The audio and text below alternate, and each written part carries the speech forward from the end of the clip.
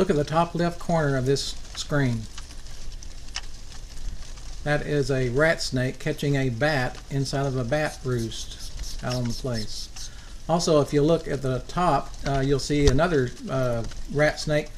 His belly's hanging down. He's actually hanging on a ledge above the camera. He also has a bat.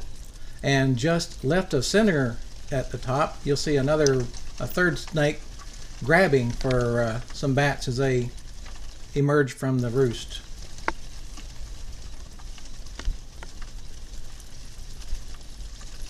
The one on the far left corner is constricting the bat now, and the one in the center is still making grabs for bats. These are Great Plains rat snakes. There's about 7 of them that live in this cave entrance, and there's about 18 to 20,000 Cave Myotis that live in the cave during the summer. You can see the one hanging down has got a bat captured now.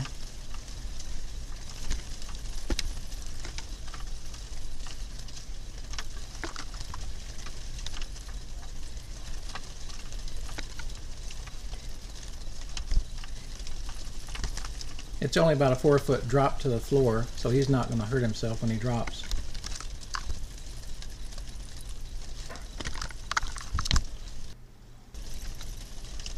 The one in the center in the back has finally caught one, and he'll start constricting it. This is a nightly event. Needless to say, I've got thousands of video clips to go through every week. But these are some of the highlights from this particular night.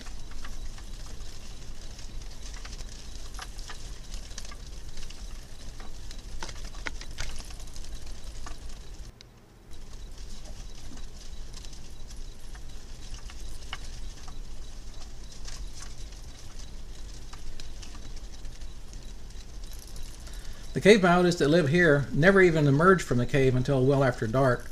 And remember, this is inside the cave, so the snakes are really challenged to catch a bat. And actually they do just kind of hang down, and when they get a bump from a bat, they respond and do their best to catch it. Obviously they miss a lot, but once in a while they will catch one, and it makes the whole process worthwhile.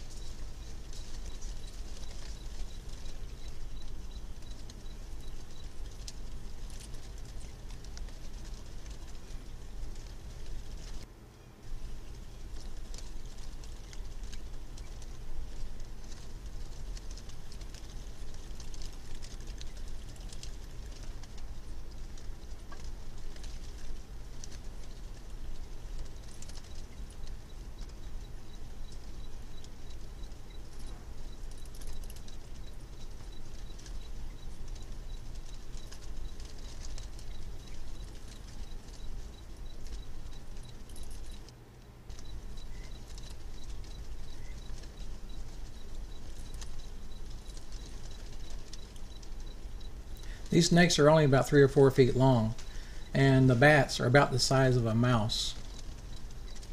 So it takes several to make a full meal.